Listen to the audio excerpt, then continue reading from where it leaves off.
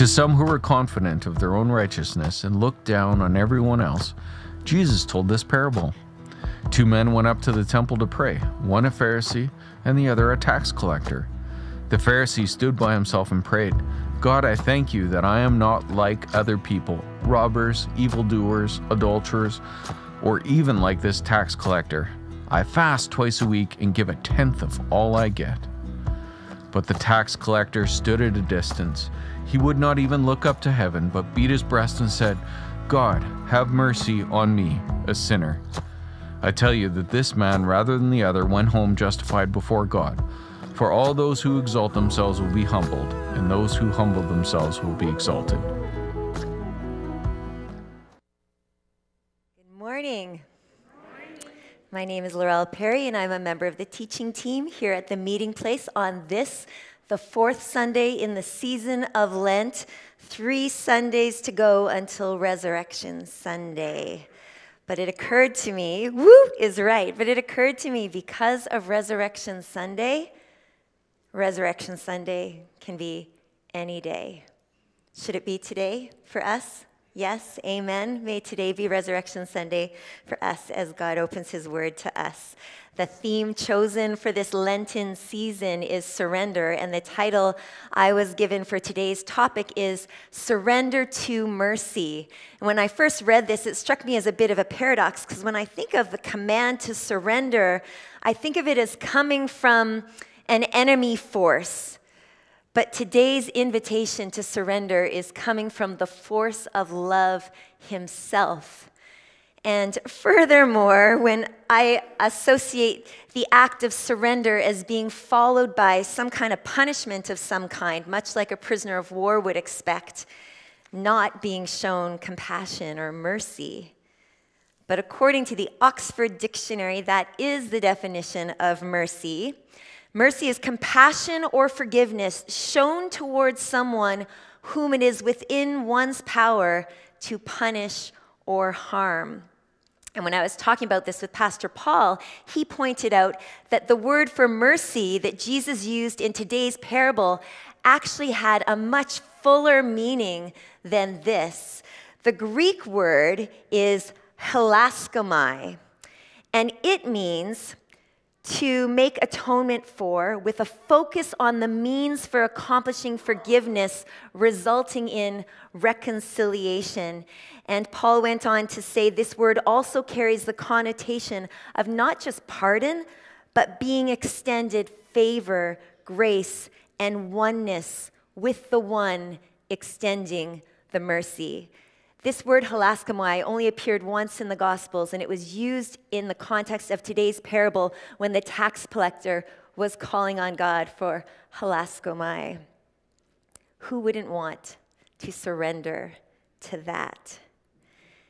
In preparation for today's message, I tried to recall a time when I was shown tremendous mercy, and one example immediately came to mind. I feel gross every time I reflect on this, but I'll share it. It was about this time of year 24 years ago when I was just finishing up my B.Ed degree. I had a 4.0 average, and it was the home stretch when all of the assignments were coming due before graduation. And completing a Bachelor of Education degree involves submitting a lot of creative, thoughtful lesson plans for every teachable subject that you've signed up for, and idea portfolios. It's lots of work. And I had spent a lot of effort and a lot of time on each assignment. And now I was down to my last one. It was a lesson plan for teaching social studies, and I had so many great ideas for it, but I had run out of time.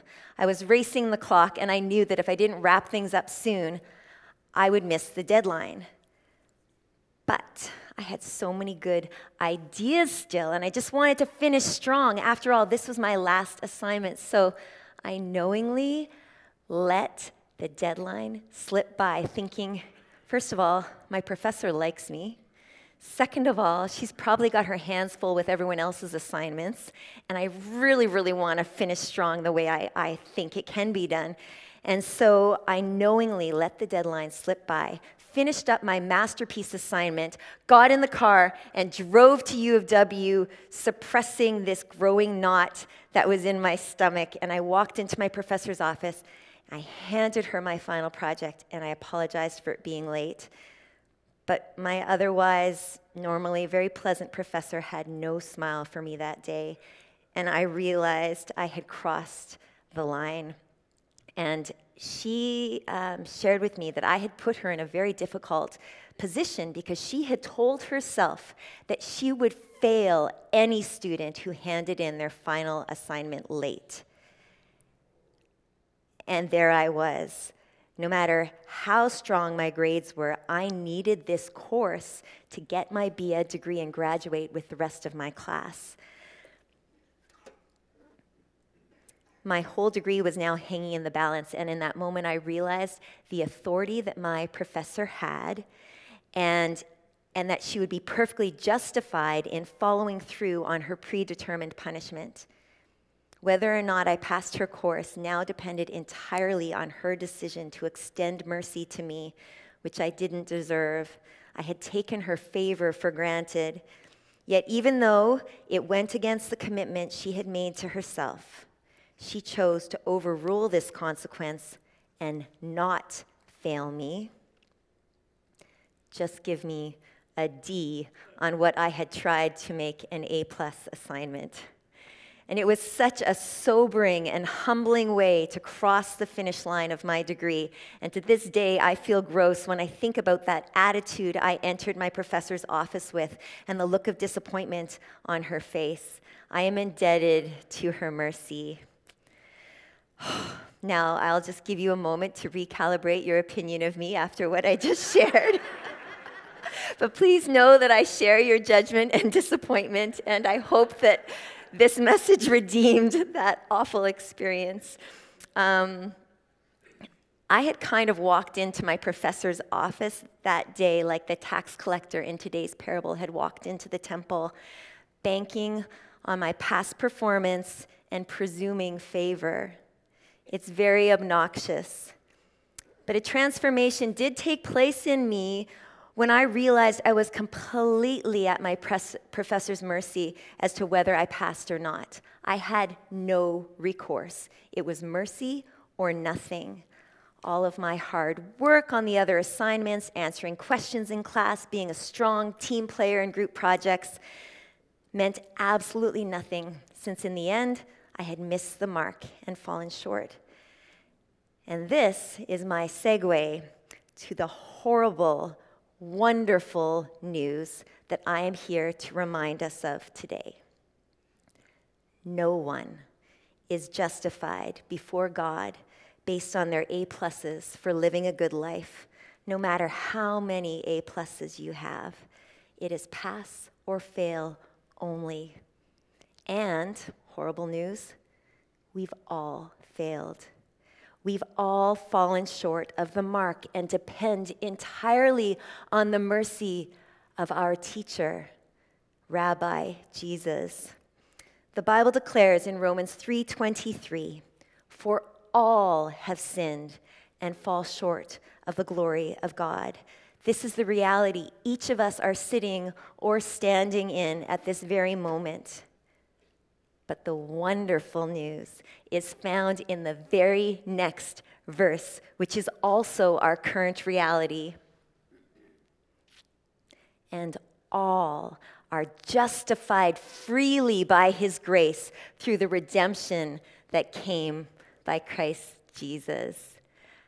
Wow, I'm just thank you, Lord. Thank you, Lord. We are all sitting here, fallen short. We are all sitting here justified freely by his grace through the redemption that came through Christ Jesus. In Jesus' parable, the Pharisee and the tax collector were in the same grim position before God, both having missed the mark, both having fallen short of God's glory. The only thing that differentiated them at that moment was that the tax collector knew that he was dependent on God's mercy, whereas the Pharisee was still confident in his own self-made righteousness. So, Where do you fall on the Pharisee tax collector continuum? Consciously or unconsciously, every one of us has probably compared ourselves to others in the past and felt confident in our own goodness at some point, perhaps even on a regular basis. But take heart. Jesus gave us our very own parable. Let's read. To some who were confident of their own righteousness and looked down on everyone else, Jesus told this parable. We'll just put the picture up there and I will read it to you.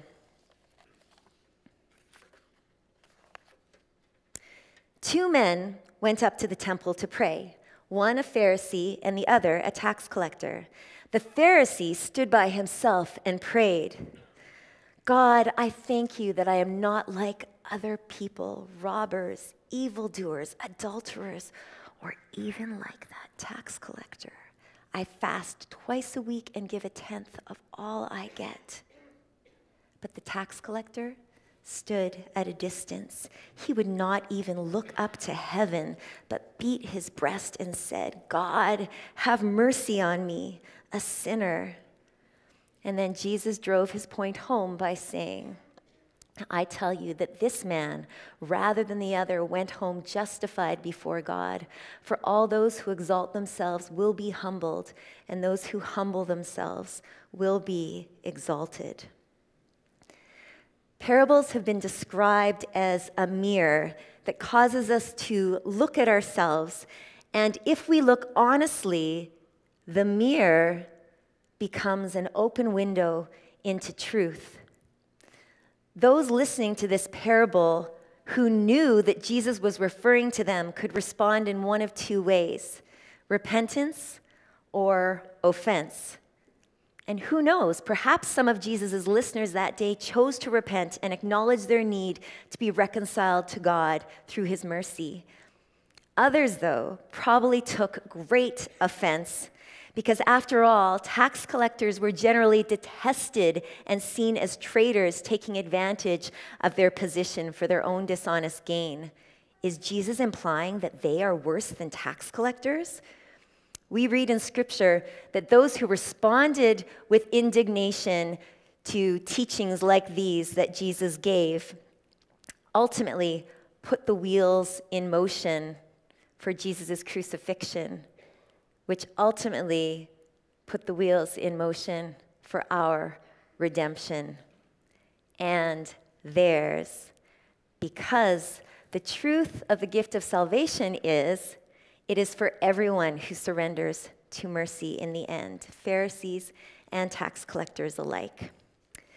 Surrender does not come easily to us as human beings. Perhaps that's why we've dedicated a whole series to it in this season of Lent. Surrender is about giving up, not in the sense of throwing in the towel, but in the sense of offering up parts of ourselves that are otherwise in a state of resistance toward God or encroaching on territory that he alone wants to rule.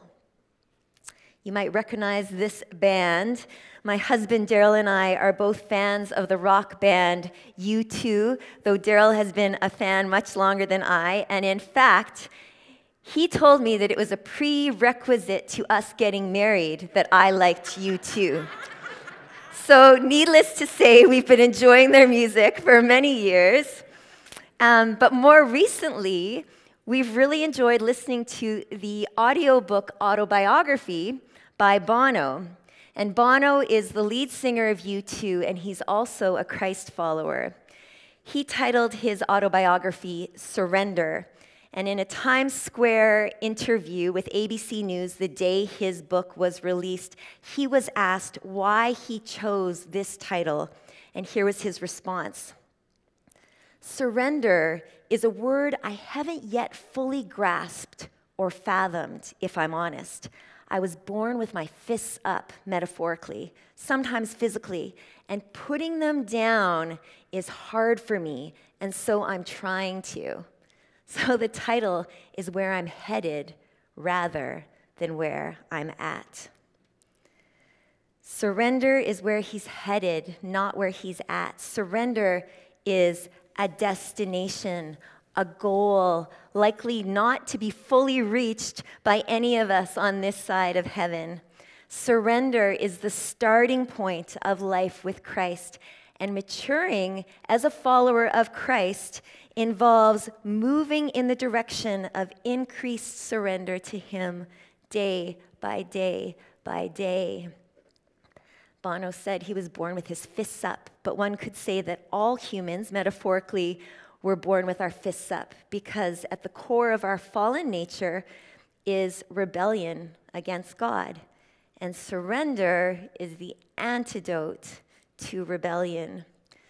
Surrendering to God's will goes against our natural desire to be independent of Him, but little by little, as we choose to let parts of our sinful nature be crucified with Christ, as Scripture says, those same parts are brought into freedom and new life. N.T. Wright says, following Jesus means denying yourself, saying no to the things that you imagine make up yourself, and finding to your astonishment that the self you get back is more glorious, more joyful than you could have imagined. But the fact remains that this resurrection of your new self is preceded by a crucifixion of your old self. And if crucifying your sinful nature does not sound appealing to you, what if I told you that our current state is even worse? The Bible says we're already dead in our sin. Being dead in sin is our default state of existence. Therefore, our choice is between death and death. One is death as a consequence of sin, and another is death by crucifixion of our sinful nature, which leads to new life. The Apostle Paul clarifies this idea beautifully in his letter to the church in Ephesus. He wrote, "As for you, you were dead in your transgressions and sins, in which you used to live when you followed the ways of this world and of the ruler of the kingdom of the air, the spirit who's now at work in those who are disobedient. All of us also lived among them at one time, gratifying the cravings of our flesh and following its desires and thoughts. Like the rest, we were by nature deserving of wrath, but because of His great love for us, God, who is rich in mercy, made us alive with Christ, even when we were dead in transgressions. For it is by grace you have been saved." The Pharisee, the tax collector, you, me, we are all the same. There is no one in this room who needs Christ less than the person sitting next to them. We are all equally dead in our sin. There is not degrees of deadness, perhaps just degrees of our awareness of our deadness. And what differentiates us is the posture we assume before God as sinners. Let's go back and take a quick look at our parable friends, the Pharisee and the tax collector. The Pharisee stood by himself to pray, likely so he would stand out, whereas the tax collector stood at a distance, and who knows, maybe he even hid himself in the crowd. The Pharisee compared himself to others and thought he was doing pretty good, whereas the tax collector compared himself to God and couldn't even raise his eyes to heaven. The Pharisee focused on his perceived self-sufficiency, whereas the tax collector focused on his sinfulness and his need for mercy. The tax collector surrendered fully to God's mercy because he was convinced he had no righteousness of his own to come before God with. The Pharisee, on the other hand, seemed to think that God rates our righteousness on a kind of bell curve, comparing us with the rest of humanity, and the best we can hope for is that we come out ahead of the curve. But this is not the metric that God uses for measuring righteousness. This is the metric God uses. God measures our righteousness on the cross, the intersection of our sin and his mercy. It is where 0% of our righteousness even registers, and 100% of Christ's righteousness is bestowed on us. This good news extends to the best of us and the worst of us equally. Righteousness is not a prerequisite. According to Jesus, it seems the only prerequisite is humility and repentance. Righteous living is a response to the mercy of Christ, not a prerequisite to receive the mercy of Christ. Rest assured, the tax collector, after he surrendered to mercy, he did not go back to living the way he was before. We are not saved by our righteous actions, but righteous actions are the expression of our salvation. And there is a cascade of promises in Scripture linked to living righteously. Prayers are more powerful, your conscience is clear, you're living in right relationship with others, you're spared so many natural consequences of sin. The Apostle Paul wrote to his young protege, Timothy, that he should chase after righteousness. He instructed him to flee the evil desires of youth and to pursue righteousness, not on his own, but along with those who call on the Lord out of a pure heart. In community, living as Christ with the people of Christ. And allow me this. I'll tell you where that's found in the Bible. It's super easy to remember. 2 Timothy 2:22. Say that with me. 2 Timothy 2:22. Super easy to remember, and if you can memorize that, you have half of Pizza Hotline's phone number memorized at the same time. So my prayer for you is from this day forward, every time you go to bite into a slice of pizza, you will remember, I am to pursue righteousness. That is my command in 2 Timothy 2:22. So keep pursuing righteousness. Keep calling your mom and telling her you love her. Keep volunteering in children's ministry. Keep being a good steward of the environment. Keep loving your grumpy neighbor. Don't stop. The rewards of righteousness are great, yet no one is immune to becoming self-righteous in the process. We're no less at risk than the Pharisee was. In this parable, it's humility that Jesus highlights. The humble are exalted, he said. Humility is our safeguard from self-righteousness, and humility involves constantly circling back to the cross, surrendering to mercy, reminding ourselves again and again that on the scale of righteousness, we are 0% and 100% at the same time. Humility pairs very well with righteousness, and Jesus perfectly embodied both and invites us to as well. Our marching orders are found clearly in Micah 6, verse 8. He has shown you, O mortal, what is good. And what does the Lord require of you? To act justly and to love mercy and to walk humbly with your God. Jesus exalted the tax collector in today's parable because of his humility and raw honesty before God. His invitation to us today is to step into that same raw honesty and humility and surrender to mercy. His invitation to us tomorrow is the same, and so is his invitation the next day and the next. This is our life's work after we choose to follow him, to daily take up our cross, to daily yield more and more of ourselves to be like him, to daily choose to die to the thoughts and desires of our sinful nature, which is very difficult to do. But every micro surrender to God ultimately leads us to more life, true life. So I invite us now to stand, and before we're led in worship, let's take a moment now to walk into the temple to pray, to join the tax collector and the Pharisee there, to come before our Rabbi Jesus, to search our hearts and ask him, what is the next step for us? You can even make a fist and ask God, what's in it that he wants you to surrender to him next? It's different for every one of us.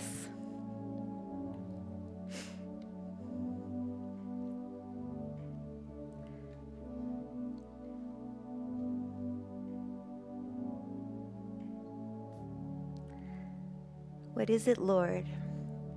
What's the next thing between us that you want me to release my grip on and surrender to your mercy in exchange for new life in that area?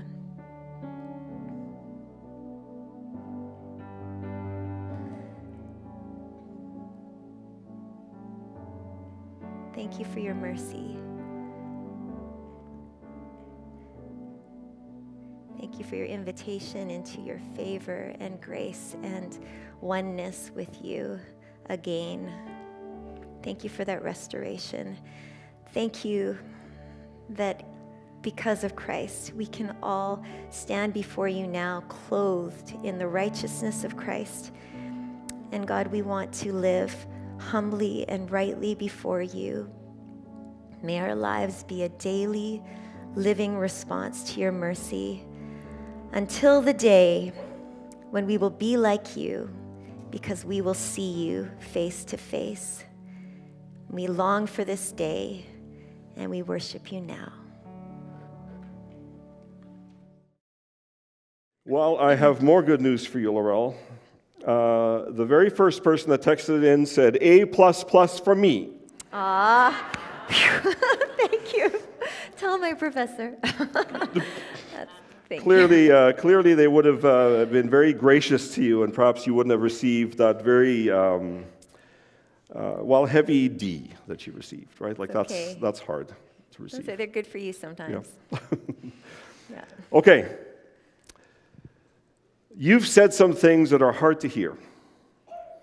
You said that we are dead both ways. One in our sin, the other in Jesus. What made you choose death in Jesus for yourself? I said some heavy things, and I'm just saying I'm not making this stuff up. Like, I am delivering what is in God's word, and it's powerful, and my heart gets pierced by it as I'm studying it. And as that revelation comes, it's like we still get to choose, but death is the end station of sin. So what made me choose death in Christ? It wasn't presented that way to me when I was 4. I was just told that I could have a pure heart if I believed that when Jesus died on the cross and rose again, it was to pay for all of my sin.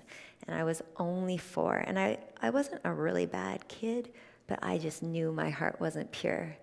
And the thought of having a pure heart, was so... I was just so excited.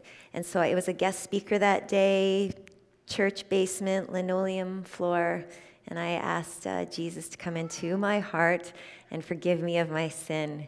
And I was like, oh.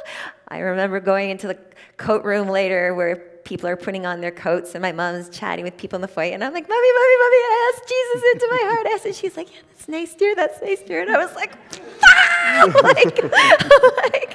do you realize what this means? So by God's grace, he met me as a 4-year-old, and my mom was a very new Christian at that time too. So he met my mom. My mom went to church, brought us. I heard the gospel, and I think that's why I like to teach preschool downstairs in children's ministry, because I'm like, I totally could grasp the power of what my teacher was saying to me. And if a child can embrace the truth of the gospel at that age, they can be spared so much of the consequence of sin as they go through their life. So it's one of God's mercies is that I got to hear of him, hear his truth when I was small.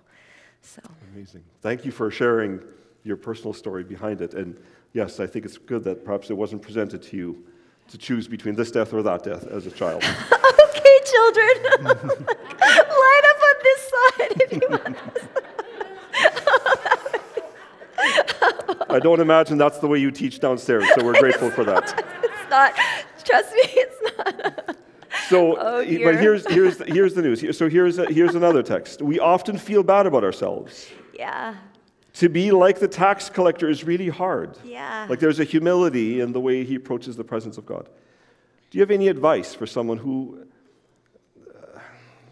feels heavy yeah, by that? I know. I was typing it, and I'm like, oh, this feels so heavy, because for most of us, no one needs to tell us that we're broken. No one needs to tell us that we've messed up, and so we carry that. And it's just the caution in the parable Jesus was saying. He wasn't talking to the people that know they're broken. He's talking to the people who don't know that they're broken, and they are. And so don't let this message make you feel heavy. Just know that at the cross, there's no prerequisite. Wholeness isn't required before we come to the cross, and that we are clothed in righteousness. I Googled clothed in Christ, and all these beautiful images came up, but I didn't get them. But there's one of Jesus standing behind someone, just draping them with a white robe. And if you could just have that image that you are enveloped at whatever stage you're at, you're enveloped, clothed with the righteousness of Christ. And that's why I, a sinner, could get up here and speak this heavy truth, not because I'm righteous, but because I'm clothed in the righteousness of Christ. And it's so awesome how Christ lets us step into his identity and cloak ourselves in his identity. And that's the only way we can stand before God one day. And so I pray that if you're down on yourself, get your eyes off yourself and onto him, because our truest identity is reflected in his eyes. We see what he sees when we look into his eyes, and we're reflected there, and that's who he wants us to grow to become. And our commission as well is to see others as God sees them, because he sees who he always had in mind when he created them. And so I was also reflecting back there, like, surrender is so hard to get to. But once you're on the other side of surrender, it is this place of repose and peace and freedom, because you're just yielded. And so, but it's such a struggle to get to that point. But once you're there, what a beautiful space to live in, right? And think, oh, what else can I die to so that I can know that more? But as long as we live in this earth, I think we're always going to be in the tension of like... Yeah. And I always think, like, it's not, it's like not good days or bad days. It's like every moment, every thought is an opportunity to surrender. Yeah. So. Thank you again for sharing. Thank you for teaching. Would you close our service? I will. Thanks. Thank you. So, yes, church, my blessing for us as we leave is surrender to his mercy. May you go clothed in Christ, pursuing his righteousness with the people of Christ, in the humility of Christ, to the glory of Christ. Amen. Go in peace. Have a good week. Bless you.